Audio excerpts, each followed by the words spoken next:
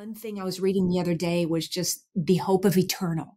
We think so much on earth and the stuff that's happening here. Our focus is so much here because it's just kind of everything's pulling at our attention here on earth right now in the craziness of earth. So I'm trying to switch that thinking a little bit for me and think more on the eternal. Let me think on the eternal. Let me think of what's waiting. And for those that are fresh in grief, that have lost especially, that's a hard thing to do. But if somehow you can switch that and think of the eternal, to think this kind of thought brought life to me when I thought that Trent and I, even in our friendship, are still very much connected. He is very much alive. He is not dead. He is alive, and he is living life to the fullest.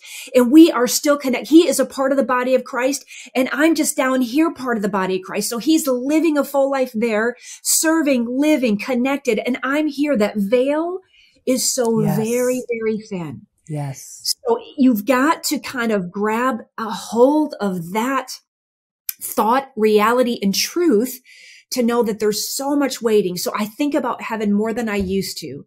And I'm encouraged to know too that, you know, you might feel numb. You might feel completely hopeless, but you cannot interpret your numbness as God's absence in your life. Never is Jesus absent from your life, from your circumstances. Never is he not speaking. Never is he not present. I'll be with you wherever, forever, and whenever. He is always in it with us. He knows every single detail of your life. He knows the prayers you pray. Now you don't have to keep every day. Like I've learned that I don't have to keep praying the same thing every single day. I can pray it, but now I have to walk it in faith and believe it every day. Like wake up and declare it in the name of Jesus. I am believing for wholeness in my life, God.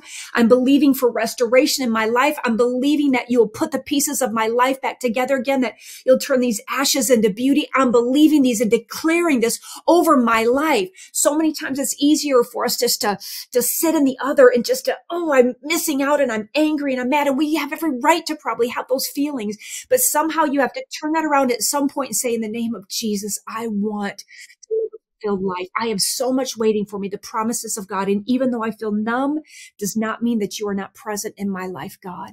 We have to believe the promises of God and that he comes to heal, to mend, to bring increase into your life, not to take from you, but to bring increase into your life. So I pray that you feel covered, that you feel surrounded in comfort that only Jesus could bring to your life today, that you just breathe in a little differently and trust that God will bring this to fruition in your life, and healing waits for you in Jesus' name.